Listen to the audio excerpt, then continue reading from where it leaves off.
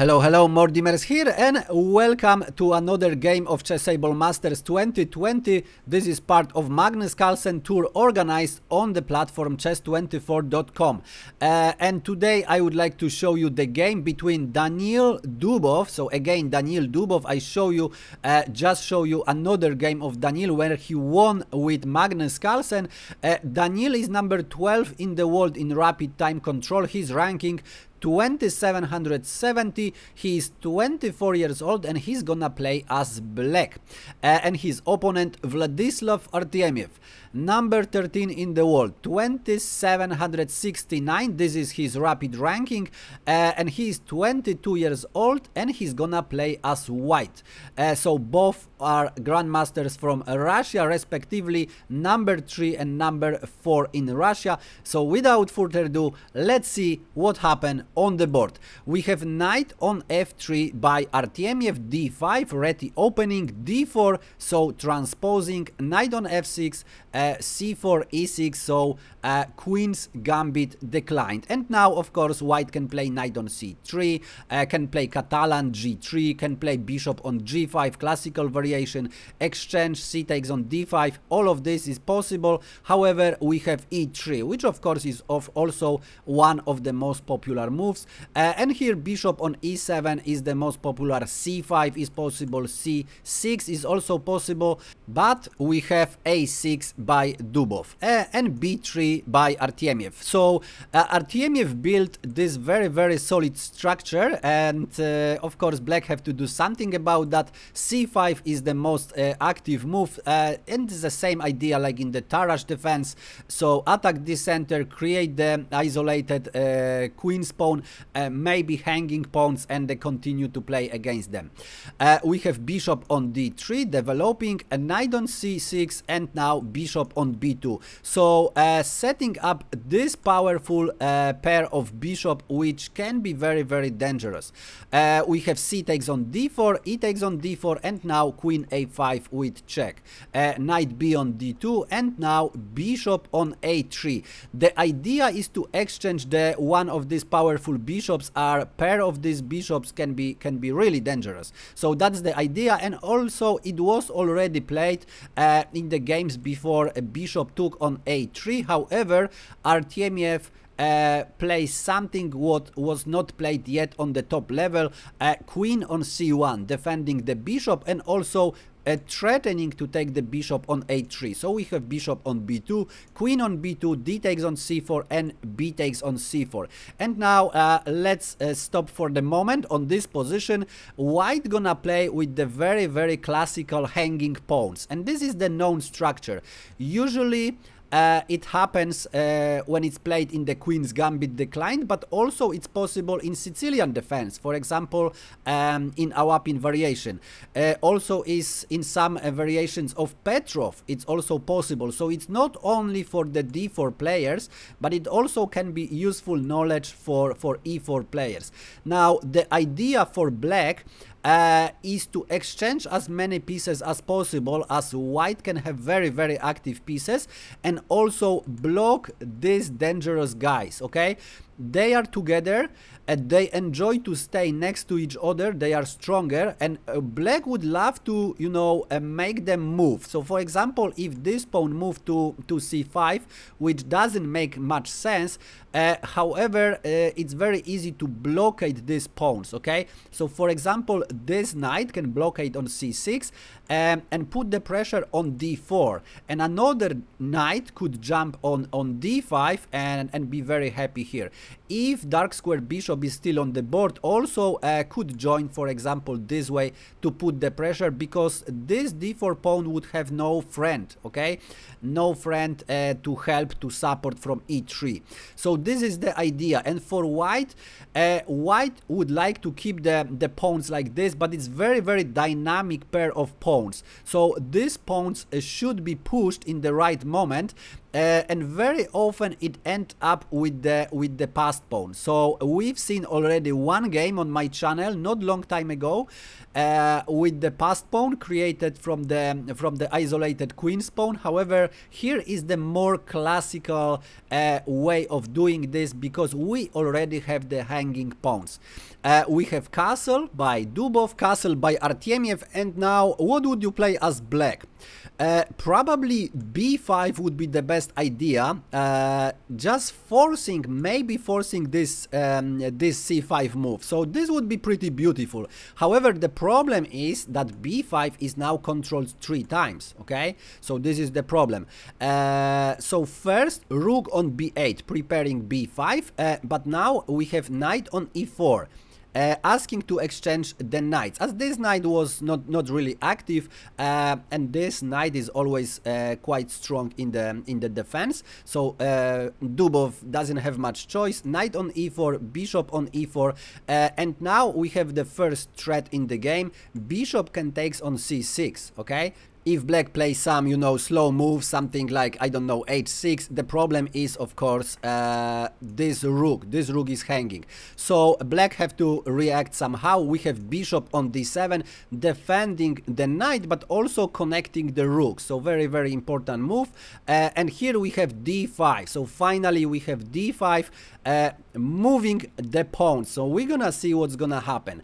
We have e takes on d5, c takes on d5, and now knight on e7. And here, for example, white could play d6, but after knight on c6, rook a on d1, as you see, the pawn is blocked, and this is how you play against that pawn. So Artemiev tries to play something different. We have knight on e5.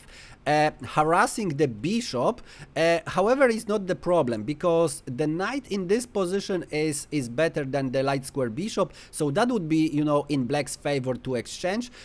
So we have rook f on d8. Rook f on d8, of course, defending, as this was also the threat, so have to defend, and exchanging, as I said, is much better. Now we have rook f on d1. Always put the rook behind your passed pawn, and it doesn't matter you play with this passed pawn or against the passed pawn, it's always good to have the rook behind.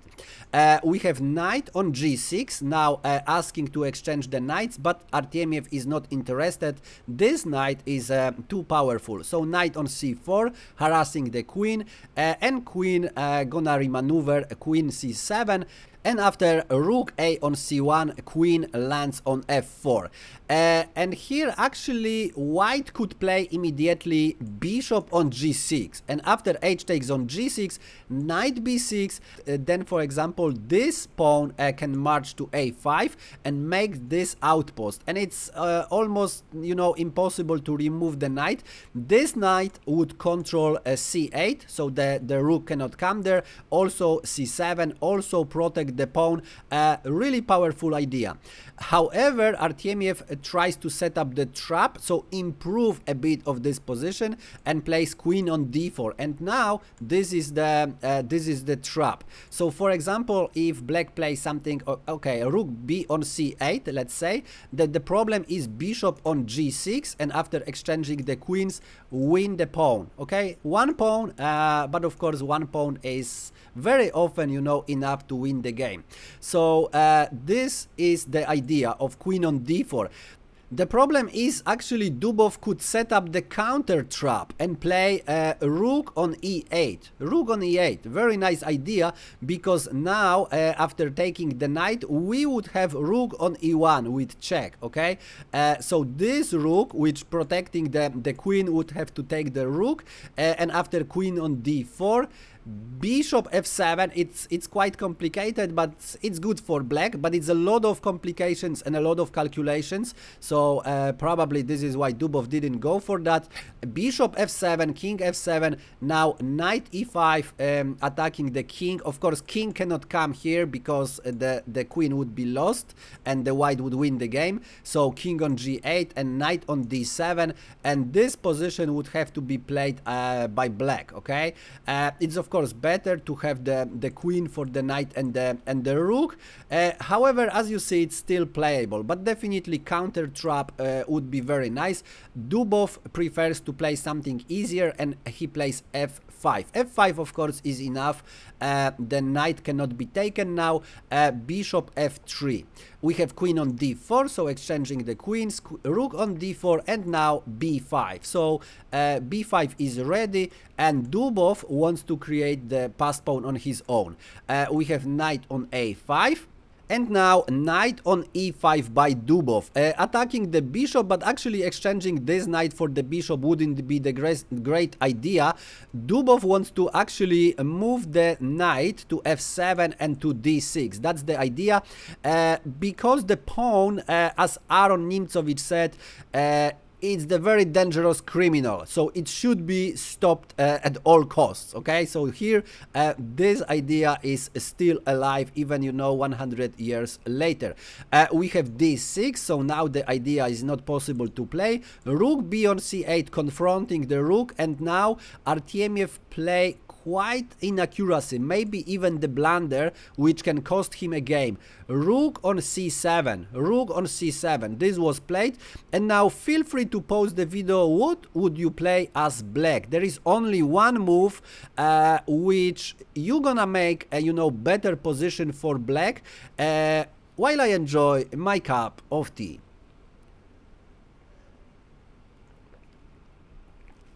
Okay, ready? So there is actually only one move which can improve black position, because white have very active position. Okay, actually it's very easy. Rook on c7, rook on c7, and after d takes on c7, rook c8, and is no way to defend the pawn. White can try some tricks, like let's say knight on c6, attacking the knight, but knight f3, gf3, rook c7, it's won.